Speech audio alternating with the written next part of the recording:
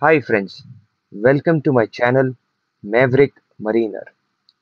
This channel is dedicated to all the marine engineers giving their MEO competency exams. I will guide you through various topics in my upcoming videos. Stay tuned. Today we will be learning about MLC 2006, that is Maritime Labour Convention 2006. This video will be on Introduction to MLC 2006. MLC 2006 is an outcome of ILO, that is International Labour Organization.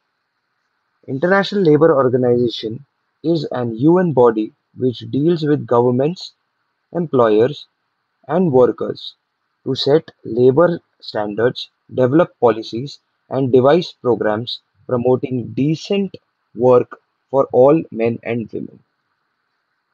MLC was adopted in February 2006. It entered into force on 20th August 2013. I repeat, it entered into force on 20 August 2013. MLC is the fourth pillar of IMO. All the four pillars of IMO are SOLAS, MARPOL, STCW and MLC. India ratified MLC 2006 on 9th October 2015.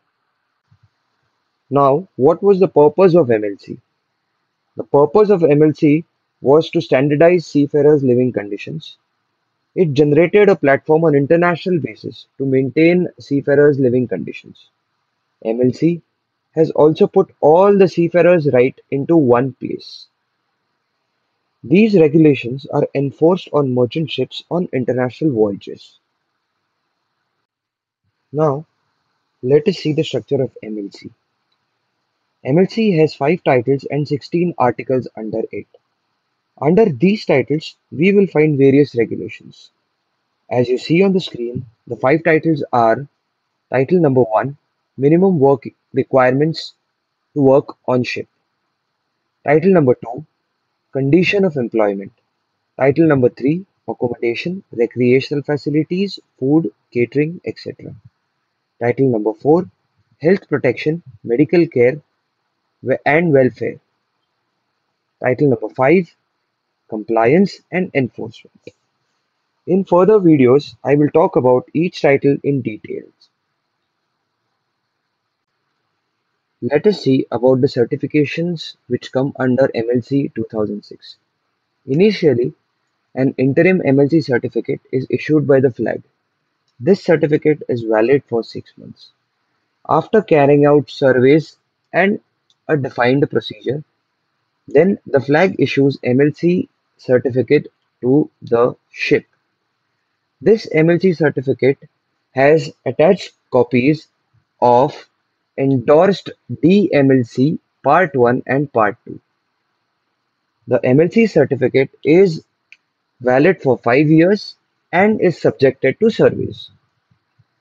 Namely, intermediate survey, which is supposed to be carried out in between 2nd and 3rd anniversary of ship.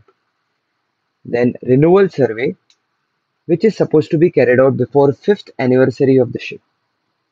An additional survey is carried out if required.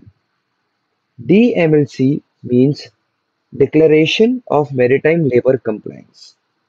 DMLC Part 1 consists of flag rules to follow in order to achieve compliance under MLC 2006.